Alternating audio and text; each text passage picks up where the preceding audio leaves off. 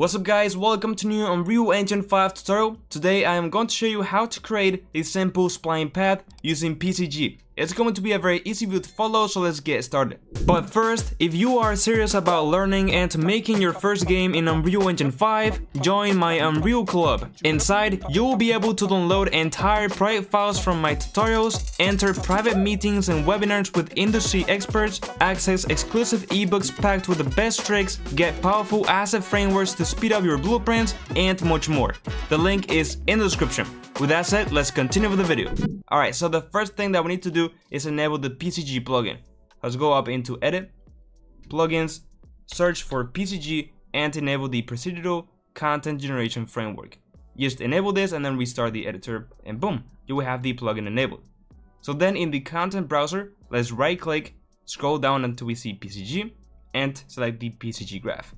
Let's name this something as PCG_spline path.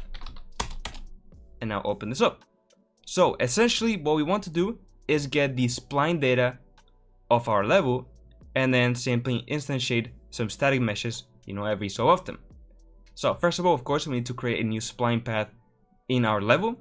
So for this, let's right click and create a new blueprint class, and this is going to be an actor because it's simply an object that is placed in the world. Let's rename this something as BP_spline path. Open this up. And it's going to be very simple. The only thing that we need to do in this blueprint is add a new component, which obviously will be the spline utility component. Compile, save, close, and that's it. Just drag it into the level and we can see the spline. So you select the first point over here, hold the left alt in the keyboard, and then drag with the mouse. And now we can do this again, and one last time. As you can see, we create a simple path. So how does now the PCG communicate with this spline path? Well, we can right click, say get spline data, and this node will do exactly that. So how do we specifically reference this one in our level? Well, there's a couple ways to do this. What we can do is, instead of searching by the same blueprint, we can search all world actors and then actor selection by class. And now we simply specify the new class that we created, which is PP spline path. And now it will find all of the actors with this class in the level. Right now it's only doing it for one though, so if you want to enable select multiple, go ahead. So with that, we can simply use this spline sample node, okay, which will essentially just put in some points across our spline. So dimension will stay on spline, mode will be distance as I mentioned before, and then this will be unbounded. Save. Drag the PCG spline path into the level, which I don't know if I already did. Maybe I did, I don't know, but hey, let's do that again. Press D on this node, and then as you can see, we have some new points, which is pretty cool. So drag here and say static mesh spawner. And now if we go to mesh entities, we can add one mesh entity and select a static mesh. Let's put in a simple cube, and boom, we have now some cubes along the spline. Super easy and quick to do, as you can see. We can of course start to change the parameters. For example, under the spline sample, we can change this to be 50. And now the distance will be, well, less. I'll put this to be 100. Now there's less cubes. So you get the idea. Let's put in this back to 100. And then there's another thing that we can do, which is the static mesh spawner. Break this, connect this in between, okay?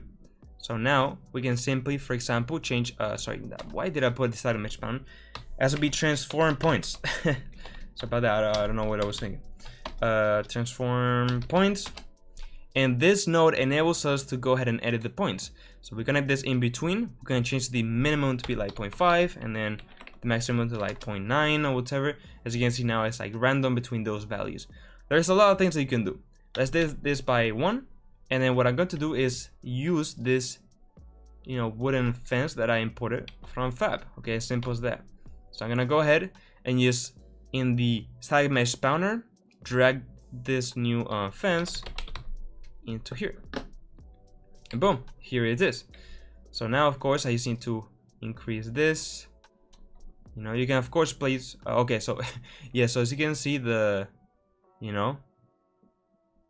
thing is staying the same. Why? Because I'm dragging the PCG spline path, as you can see. What I have to drag is the spline path blueprint itself, which is this one. Okay, so sometimes by clicking the level, you know, press other stuff. Also select the first point, and you can move it around. So as you can see, it was overlapping. Now it's not overlapping. And yeah, you know, if there's overlapping, you can always increase maybe the distance to 120 and so on. But overall, as you can see, we're having a little path, which is pretty cool.